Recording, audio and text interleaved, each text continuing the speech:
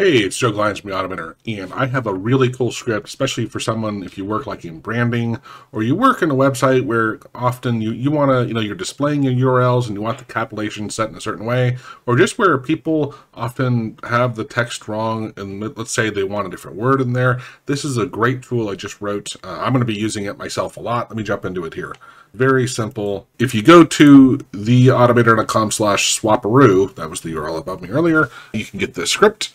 And we're going to walk through it here real quickly here. So here's just persistent, means it keeps it running. Now I added this no tray icon that right now I haven't reloaded it yet. When I do this, it's going to get rid of this tray icon because in the long run, this is something I'm going to leave running all the time. Now I'm going to comment it out so I can easily come in here and reload this.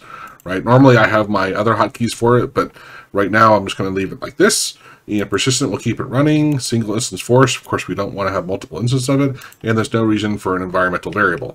What it does is it monitors the clipboard, and if the clipboard has changed, we call this clip changed function, which jumps into here, and when this apparently is a built-in variable. I didn't actually read the documentation on this. I just looked at the quick example and said, hey, if the type is 1, the clipboard is text, right? So every time the clipboard changes, this function will get called, and it's going to jump in here. Hey, if the type is 1, so hey, if it's text now on the clipboard, let's go perform the Swaparoo, which is the function I wrote. And here I have two examples. Once is where we look for the-automator, the-automator.com in lowercase, and it's going to swap it out with whatever I want. I could put bugaboo in here. It doesn't matter, right? And here, just for an example, I put lowercase Joe with Joe, just so you can kind of see it working, right? So if it's text, if the clipboard has text, it's going to call this function, which jumps down here and searches and says, hey, if I look for the search term, which right here is the automator, if it finds it, then do the search replace. And oh, by the way, this one right here, this is saying a case sensitive one. Now I could change this to 0 because for the most part, it wouldn't matter. It'd still be fast.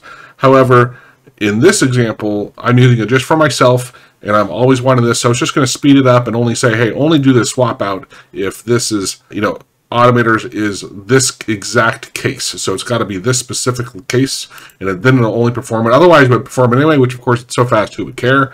But it's going to go through and do it. And then it'll come back and do the next one. Now, because I have it doing the in search, string here, because up in here, I have to keep this all kind of tied together. So let's go ahead and demo how it works. So that is, well, this will work fine. So let's say, oh, and notice my hot string, of course, has it with the capitalization I want. But when I export from my website, when I get a hyperlink, often it has the lowercase capitalization, and that's really annoying to me. So I'm going to hit Control-C, and now watch, when I paste, it has it capitalized. That is freaking voodoo magic as far as I'm concerned. Or if I did Joe here, now if I copy this and paste, it's uppercase Joe. So you can just think about if you work in like a branding office where you need certain things a certain way, or when you display the URLs, like often you'll see the one you saw earlier. I want them to look pretty, right? So this is it seems like a simple thing, but and it is simple. However, trust me, in corporate America, it takes so much time to make sure that you do this stuff right.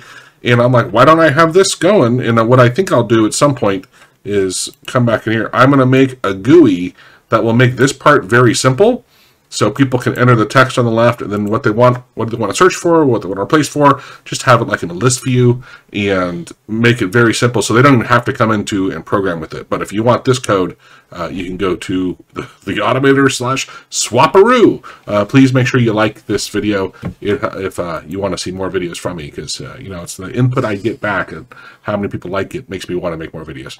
Hope you enjoyed that, and let me know what you think. Cheers.